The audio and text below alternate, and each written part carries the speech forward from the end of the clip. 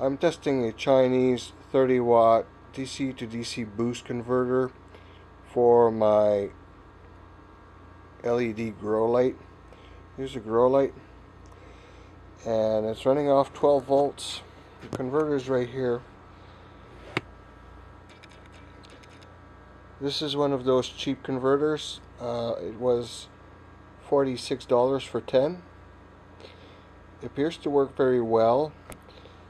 It's working from a 12 volt computer power supply, and I'm going to measure the voltages now to verify the draw that I'm getting from the computer power supply, input and output voltages. So I'll be right back. Okay, so here's my output voltage. I'm getting 11.56 at the output, so not quite my 12 volts. However,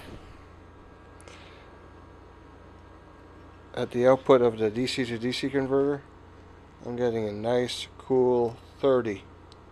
So 30 volts. I was boosting my LED just enough to get optimum rating from it. Now looking at the data sheet for the chip on the constant current board, I was pleasantly surprised to see that it supported PWM dimming, and so I don't need to have other switching transistors or anything else. I can hook up directly to PWM on my Arduino to be able to dim and be able to change the intensity at will. So here's the circuit. It looks pretty well. This is the data sheet circuit. It looks very much like the circuit from the board. You can see on pin 2 that the enable is the PWM dimming. So it's very easy to add dimming to the circuitry, to the LED, because it's already made for that.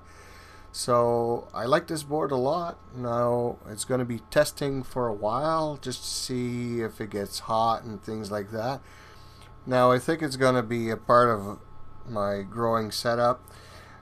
As my garden grows, I'm going to be needing more lamps, and I don't think I'll be using bigger wattage lamps than 30 watts.